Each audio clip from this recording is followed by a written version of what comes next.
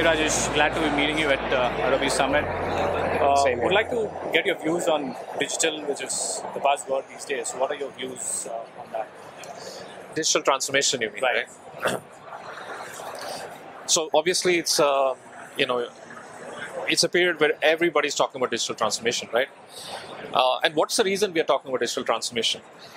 So let's look at it very simply. People like you and me, regular people, we are very fast at adopting digital technologies, right? Any changes that happens in the market, whether it's with respect to mobile, or whether it's respect to gadgets, for example, or gaming gadgets, or television, or whatever have you, we are very quick and fast to adopt it.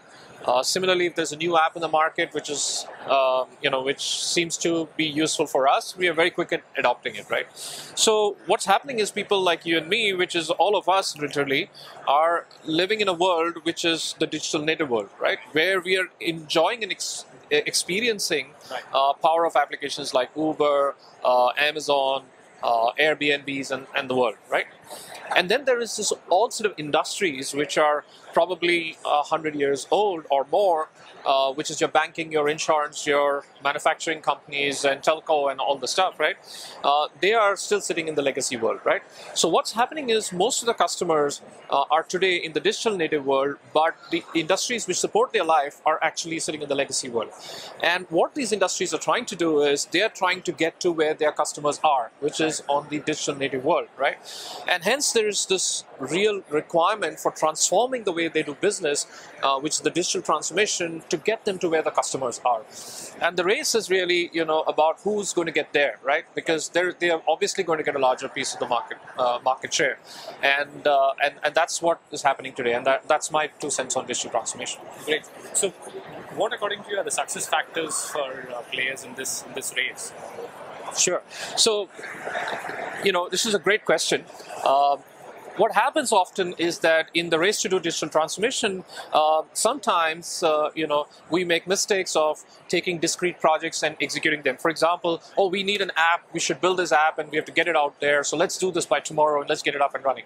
Or we need to really revamp our portal. Let's just revamp it and make it look good, right? While that is very important, it is also important before you embark on a digital transformation journey, which is going to cost you a lot of money. It is important that you take a step back to figure out what are the outcomes you're really trying to change, right? Clarity on those outcomes is a very important critical success factor, because once you have clarity on the outcomes that you're trying to change, it might be NPS score for a customer, it may be the top line that you're actually generating on your through your online business. Once you have clarity on the outcomes, then the strategy becomes a lot more easier to define, and from the strategy comes the execution component, right?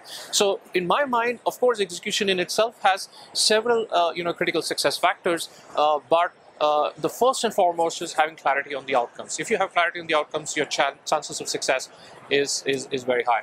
Interesting. I mean, since we're at Adobe Summit, let's get your views on the strategic role a partner like Adobe would play in this journey for our clients. Absolutely. So if you look at Adobe is a market leader and a gold standard when it comes to the space that they're operating in, which is today, experience, right?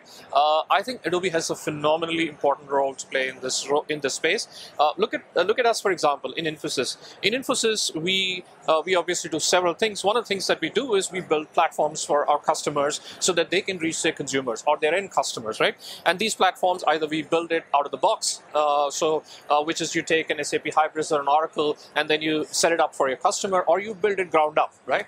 Now, this is the part of building the platform. Now, that's not going to be good enough. What you need to be able to do is you need to also make sure this platform is delivering the value that it's expecting both to the customer and the end consumer, right? So, which means do you have the right content which is being delivered to the consumer in terms of personalization? Do you have the right management of digital assets, and so on and so forth? So that's a very important part. It's not just great to build the platforms. It's also important to deliver the experience, which is where Adobe comes into play. And I think they have a very important role in the entire digital transformation process. Great. I think those are some fascinating insights, Rajesh. Any closing comments on what are the success mantras or any key message that you would like to share? I think we covered it. The success mantra is having clarity on the outcomes that you really want to change for your company, and often from my little bit of experience, digital is is a story that has to be top down, as in you have to have the topmost, senior-most leadership's involvement in, I would go to say, the CEO's thought process in actually modeling the entire digital transformation, because it is going to impact your business at its core, right? It's going to impact the way customers are really seeing you. And I think as long as the commitment from top down is there, clarity on outcomes is there, and there is obviously a good amount of focus on execution, it's definitely possible to get there.